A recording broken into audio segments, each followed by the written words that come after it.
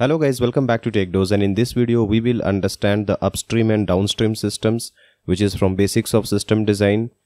Let's try to take an example and understand. So we will take an example of car manufacturing workshop. Now in a car manufacturing workshop there will be multiple smaller workshops where the raw material comes in and the new car is getting created, right?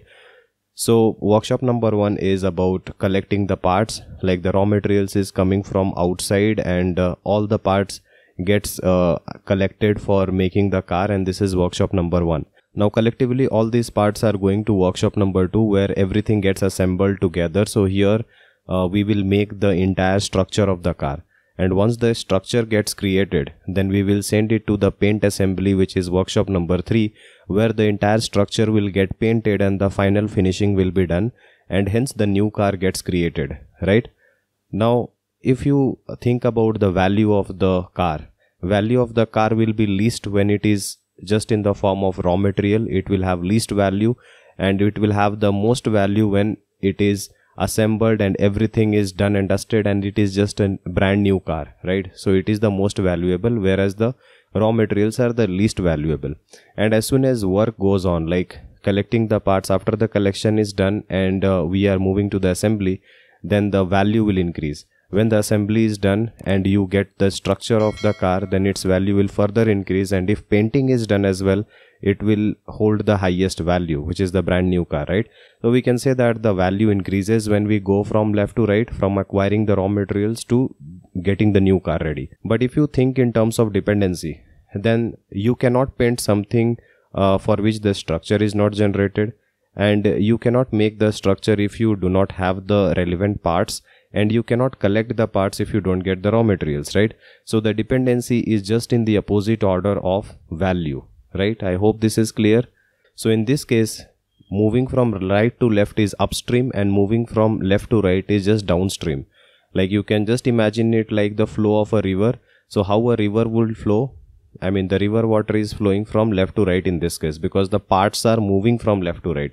So if you are moving from left to right, then moving left to right is downstream. Okay, you can just imagine in that way. Now let's understand in terms of our systems. So in system, let's say that you have multiple components A, B, C. In this case, C is dependent on B and B is dependent on A. How is that possible? Because let's say you have the main function and a component which is making use of a utility function, something like that, right?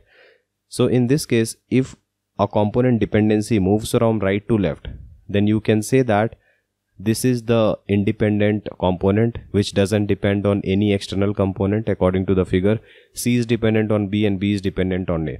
Like the paint assembly was dependent on the assembled parts, and the assembly will depend on the collection of parts, right? So in the similar way, we have shown the dependency diagram. So you can imagine that right to left it will be upstream and left to right it will be downstream. Therefore value of C will be highest because it is importing all the functionalities of A and B whenever it is required. The value of B will be less than C, but it will be more than A because it will import all the functionalities of A. Therefore in terms of value, it will be increasing from left to right. Okay, let's take an example of Google Map. So if we look at the simple Google Map service of let's say you are trying to reach from a point A to point B, then how the navigation is done, right? So the user is asking Google Map to find the shortest path or maybe the minimum cost path from A to B.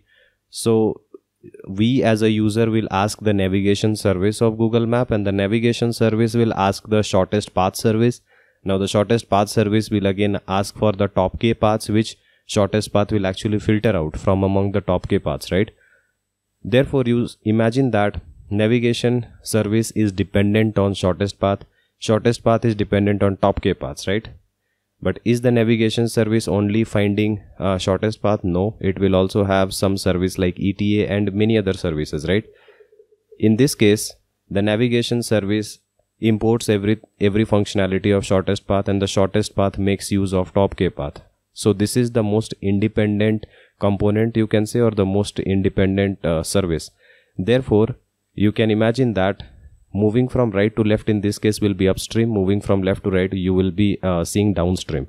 and the navigation service will be holding the maximum value, whereas the top K path will hold the least value. I would like to announce about our live training programs, data structures and algorithms, which is interview dose, and system design, which is design dose. If you are looking for making a switch from service to product based, or even make a product based to product based top tier switch and aiming for your dream company, this is the best curriculum you can ever join. I'll be your mentor throughout the cohort and I will help you clear all your doubts in the one-on-one sessions. You can know more about this by querying us on the WhatsApp number, or you can also visit our website techdose.co.in. I hope the concept of upstream and downstream systems are clear. Like and share our video and subscribe to our channel for more such system design videos. See you guys in the next video. Thank you.